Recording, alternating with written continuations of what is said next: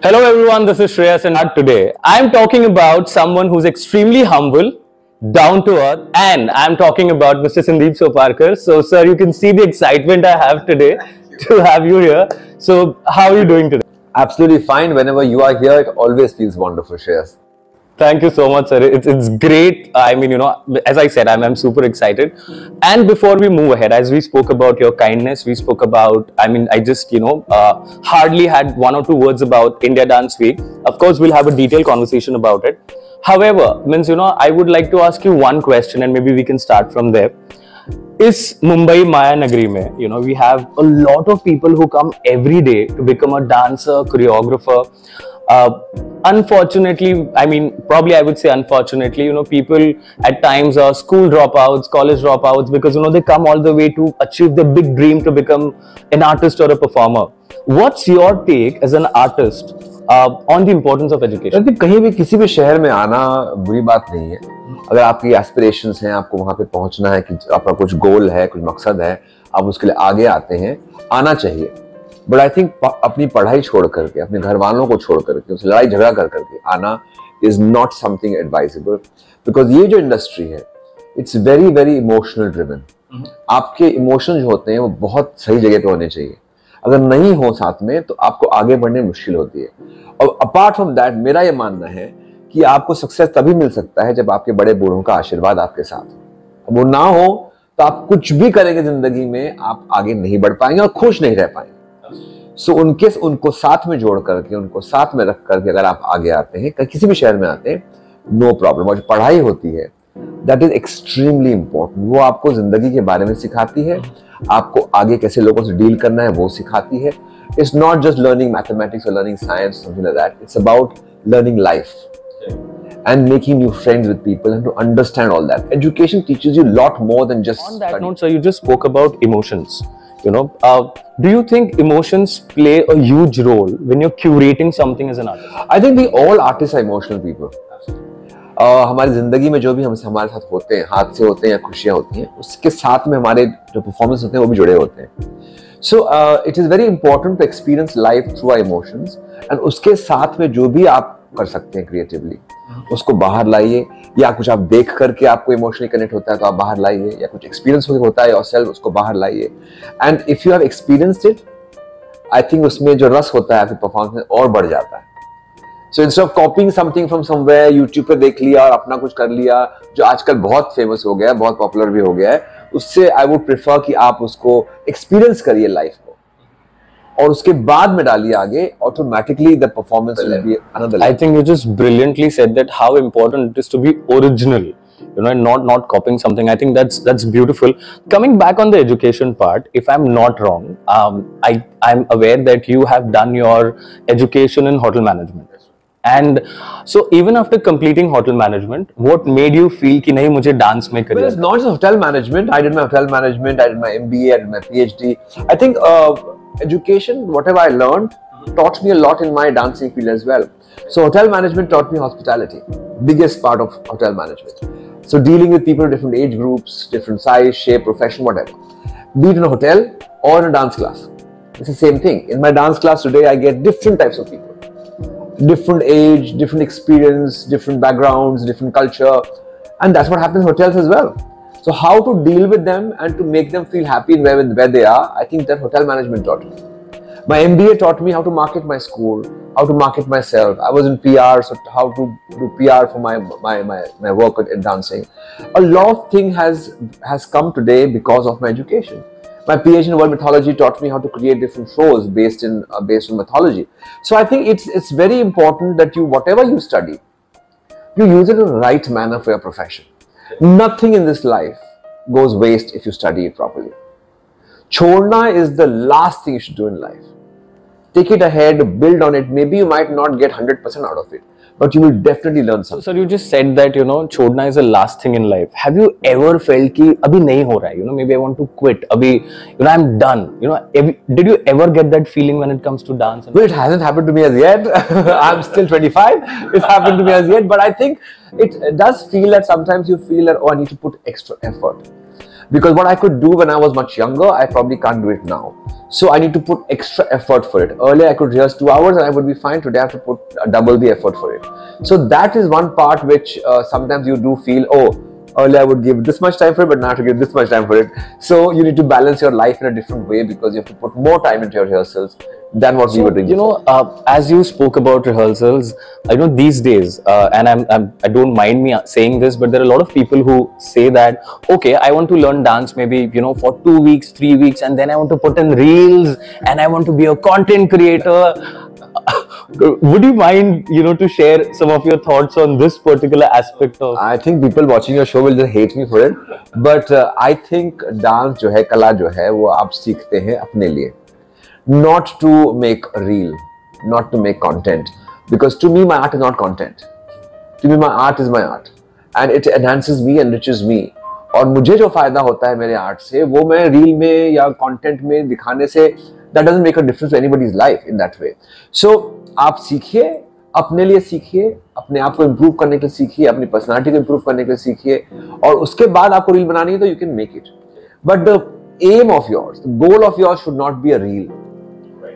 जब आप कुछ भी कला सीखने जाते हैं, आप उसे सीखिए अपने लिए, एंड नॉट विद द मकसद कि मुझे उसकी 15 सेकंड की रील बनानी है, बिकॉज देन आपका ज्ञान जो है वो 15 सेकंड का ही. Absolutely, I think you just well said. On that note, when did you think कि मतलब वो कौन सा ऐसा मौका था जब वो कैसा लगा कि no, I want to make my career in dance or entertainment or in this particular field? Well, I always wanted to make a career out of dancing, but I was not too sure if I could do it or not.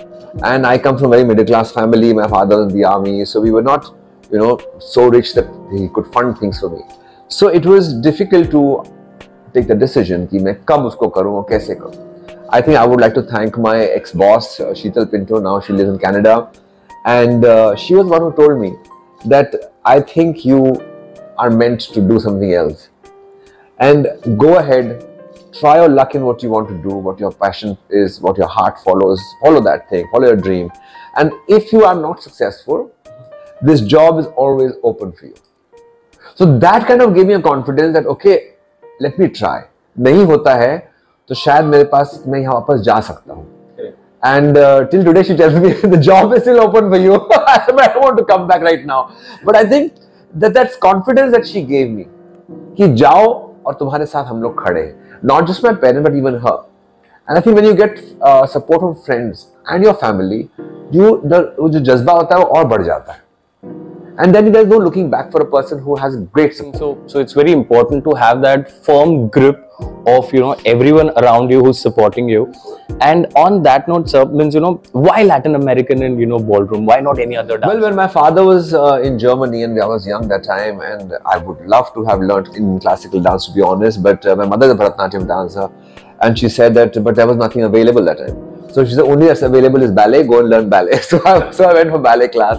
I was the only boy in the middle of all the girls, and I felt a little strange for a few years. And after learning ballet for about 6-8 years, I thought better was to move into Latin American dancing because there were wonderful moves there, and ballet got me a little boring. I felt it was not for me because it's more of a woman dance, and I thought Latin American is more of a man dance. So I joined my Latin American dance classes when I was 12. And I've been dancing since then. You are a brand in yourself. Means being a dancer, choreographer, philanthropist. You've done so many things. You've been in RJ. You've been a judge for the reality shows. You've done so much of work in this field. But how did this journey start? I mean when you came back. It all began with my first film, Zubaida. So I was at this nightclub dancing away, and somebody comes and taps my shoulder and says, "Oh, are you a ballroom dancer?" It looks like that. I says, "Yeah, I am. So we are making this film called Zubaida, and we would want you to come and help us." So I was like, "Okay." I was on a holiday here to Bombay, and I was like, "Okay, let me just help them." And I walked into this office, and I see Shyam Benegal, I meet Manoj Bajpayee, Karishma Kapoor, Rekha ji, and I was like, "Okay, and what is this happening in front of me?" I was in a nightclub last night, so it kind of just changed my life, and. Shyam sir was absolutely wonderful. I knew nothing about choreography. I knew nothing about camera angles, lenses, nothing. And he taught me everything. He even gifted me with my lifetime membership for Choreographer Association. and then he paid me for it as well. So I was like, I thought I was going to help you, but I just realized that the industry was wonderful through him. Though later I realized it wasn't so wonderful all the time. But I think the team I worked with, Mr. Benigan and his entire team, was absolutely fantastic. And Manoj Bajpayee also taught me a lot. Karishma and Karpoor taught me a lot when I was choreographing, because they were the masters in what they were doing. And the film became a big hit. The dance was appreciated. And then he asked me to do a couple of more dances for him in the same film. I think it just, things just took off in a different way. And Bollywood, you know what happens, once you get a little recognition in a certain way, it kind of goes in that same stream.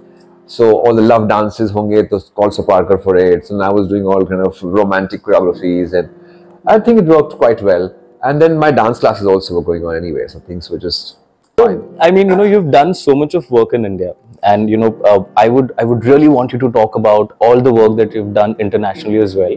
Without me speaking anything, I know whom all you've choreographed, and how amazing it is. Can you please share? So my first experience happened when I choreographed this film called The Myth with Jackie Chan. And it got this opening at the Cannes Film Festival, and we shot for it in Hampi, a certain portion in Shanghai. So that was my first international project. And working with Jackie Chan was a dream come true, because there was not much to teach him, because he's so fantastic. You just show him anything and he'll just do it for you. So it's like that simple. And Malika Sharabat was in it as well, so it was wonderful working with him for the first time. And then I taught Shakira to dance, which was a superb learning experience for me. I remember going for a class at 6 in the morning, and I reached about 10 minutes before time, and she was ready with her warm-up. Wow. And I just thought to myself, a lady of that stature doesn't have to be ready at 10 minutes to 6 for a dance teacher to come to her. She could have just said, okay, good morning, fine, let me get ready for you, and let me do my warm-up for you now, like which normally would happen otherwise. And that's why she is where she is. Otherwise, why would someone get that kind of success, Then I took some classes with Madonna. I choreographed for Britney Spears, our music video Womanizer, where for the first time she was lying naked in the bathtub, and it became a big news about it. So I think it's just interesting to work on international projects, because they teach you a lot of things. I was working on this film called Nine with Rob Marshall, and I remember we went to clear our payments. My piece was 22-second piece in the whole film, 22 seconds. We rehearsed for 10 days for it. And then I finished my shoot and I went to pick up my money. They said, oh, today, this was daily payments, right? So he said, oh, today you worked for 8 hours, 52 minutes. So I was like, so am I getting paid for 52 minutes? He said, yes, you are. So I was like, wow, I wish this happens in Bollywood, because it never happens in Bollywood like this.